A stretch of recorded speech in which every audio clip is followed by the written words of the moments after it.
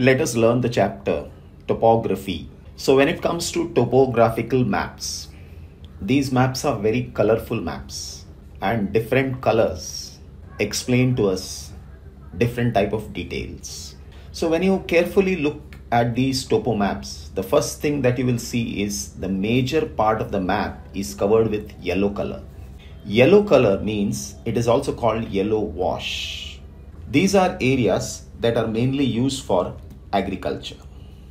So whenever we see yellow color or yellow wash, that means this land is being used for cultivation. Now in exam, the question that is asked is, what is the occupation of the people in the regions of yellow or yellow wash? Answer is cultivation. Similarly, there are whitewash, that is white color areas. These are uncultivated land or these are barren lands. Here the main occupation is livestock rearing.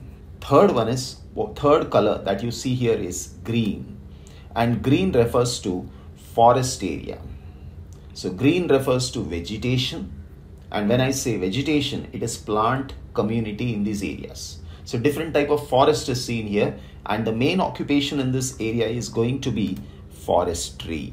Now the next color that we are going to look into is blue color. So when you see blue color in the map, blue color refers to water bodies. So you are seeing here this blue color region. Now this blue color region is a perennial tank or it is a perennial reservoir. Similarly, you can see in the background gray color. So here is the gray color. This gray color region refers to river bed, and this is a dry river bed because this river is a seasonal river. Only in the rainy season you will see water, rest of the time it is going to be dry. But because there is a dam ahead, that is why a reservoir is formed, and this reservoir is perennial.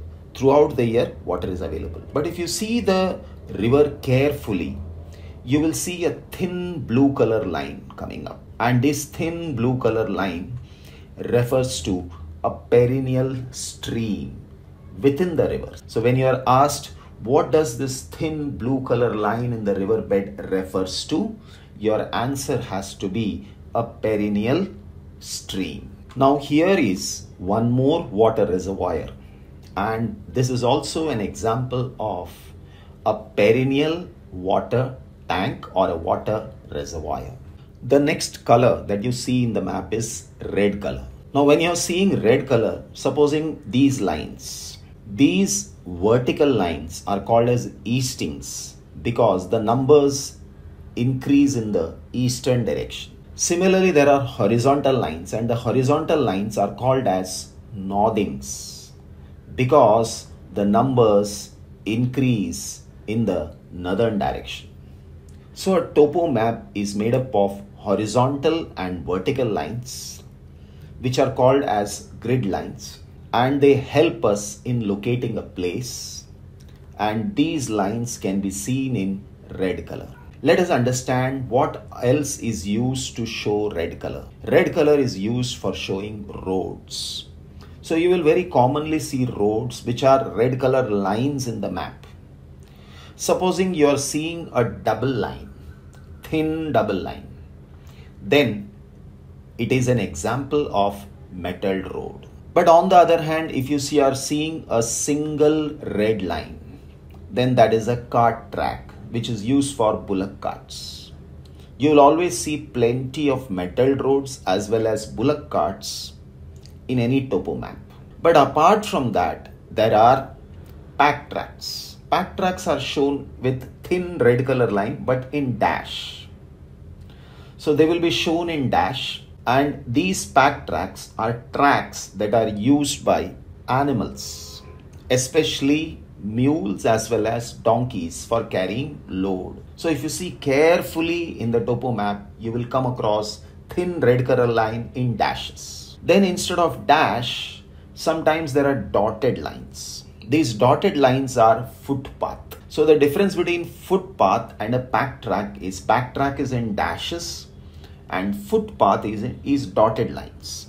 So within a forest area, say there can be a footpath, and that footpath is shown here in the map. Let's have a look again.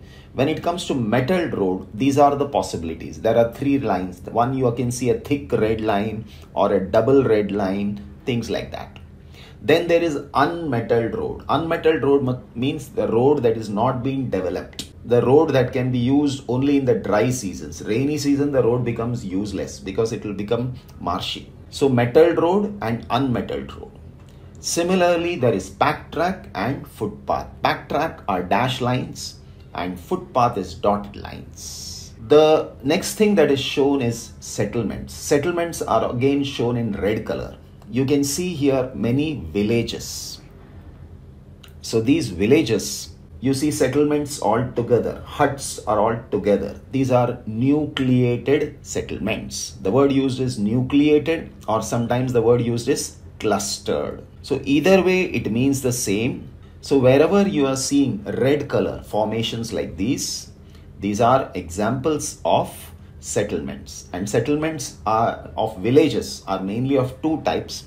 One we call it as nucleated, or the other word for it is clustered settlement. Then in some areas you will see that the huts have a spacing. So that kind of settlement is called as dispersed settlement. As you can see here, dispersed or scattered. This is the word used for it. So here is an example of dispersed or scattered. Here you will see red dots and most of the houses are away from each other, not like a village. Then it is an example of dispersed settlement, or the word used is scattered settlement. Next thing that you see in the map is brown color lines, which are called as contour lines. So what exactly are contour lines? So here you see plenty of thin brown color lines.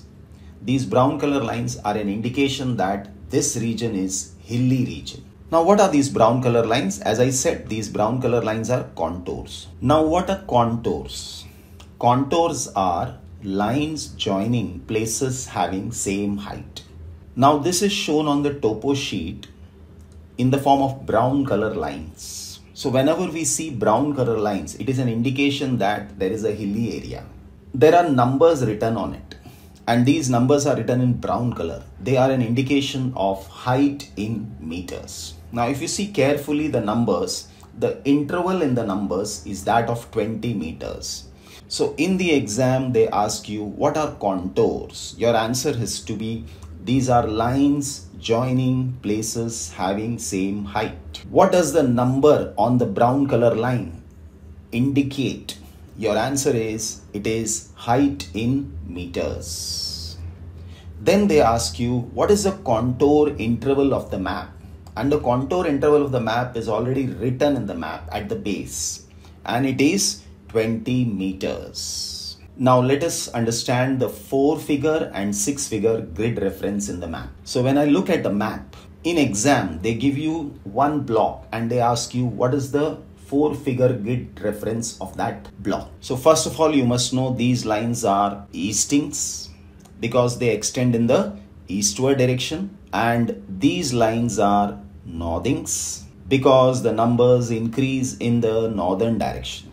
These two are grid references. So with this we understand whatever, it can be a village or any place, it lies in which block. So in the exam they give you one block and they ask you tell the 4-figure grid reference of say this village. You must remember the letter L, okay? And once you know the letter L, how do we write L? First the vertical line and then the horizontal line. So the vertical line is pointing towards 11. So it is to be 11.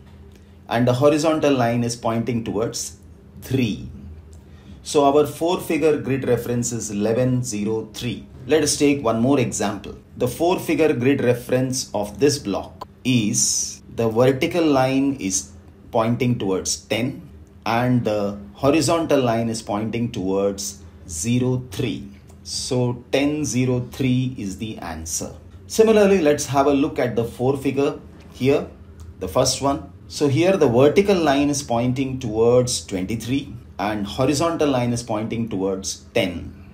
So our answer is 2310. Now if you don't remember L and if you don't write like this, say If you forget, there are chances in the exam you will make mistake, and instead of writing 2310, you will write 1023. That is wrong. Second one. Now in this, the vertical line is pointing towards 22 and the horizontal line is pointing towards 8. So our answer is 22, 8. Third one. The vertical line is pointing towards 24 and the horizontal line is pointing towards 9. So our answer is 2409. The vertical line is pointing towards 25. The horizontal line is pointing towards 08. So our answer is 2508. The vertical line is pointing towards 28 and the horizontal line is pointing towards 07. So our answer is 2807. Just like we have seen 4-figure, now let us understand 6-figure. So for 6-figure grid reference,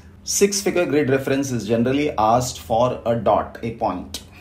So what you are seeing here in one of the block is a small black color dot, which is an indication of a tree, a survey tree, which will also have a number like 227 here. So we want to know where this black dot is in the block. For that, what we use is 6-figure. As per the 4-figure, we know that first of all, we have to see eastings and the answer is 17. But then the block is divided into 10 parts because each block, each side is 2 centimeters and each line is divided into 10 parts. So after getting 17, we have to go one step further and see where it lies. Here it is 8. So you'll write 8. Then the next one is for 4-figure, as we see, it is northings and it is 05.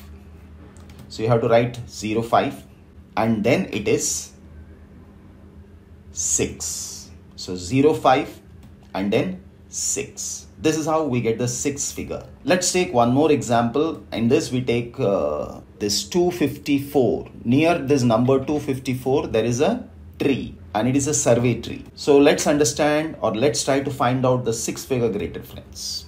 In this, the 4-figure is 0707. Very easy.